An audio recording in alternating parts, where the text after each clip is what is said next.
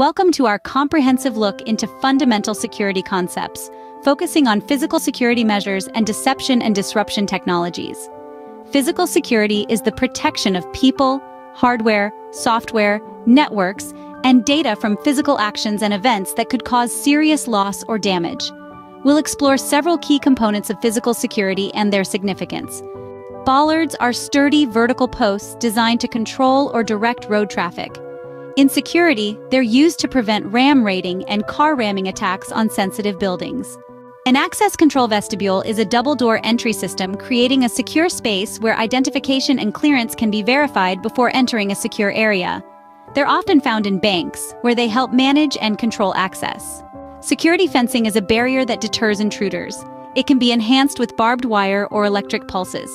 High-security areas like military bases often use fencing as a primary perimeter defense. Video surveillance involves using cameras to monitor an area.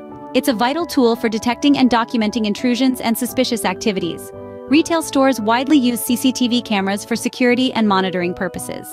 Security guards provide physical security and surveillance. They patrol and guard property against theft, vandalism, terrorism, and illegal activity. Access badges are a form of identification that grants the holder access to certain areas. They can include magnetic stripes or RFID technology. Proper lighting is essential for security as it deters criminal activity by increasing visibility.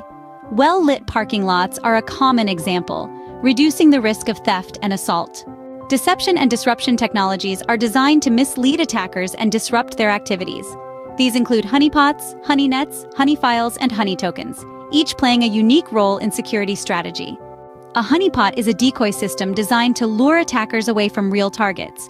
It mimics a legitimate part of the network, but is isolated and monitored. This tactic helps in understanding and mitigating attacks. Honey nets are networks of honeypots. They simulate larger network environments to entice hackers, allowing security professionals to study their behaviors and techniques. This helps in enhancing overall network security.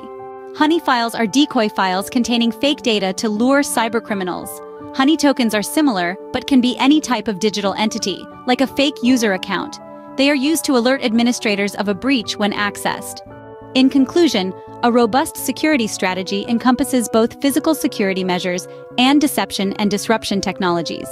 These components work together to protect assets from a wide range of threats.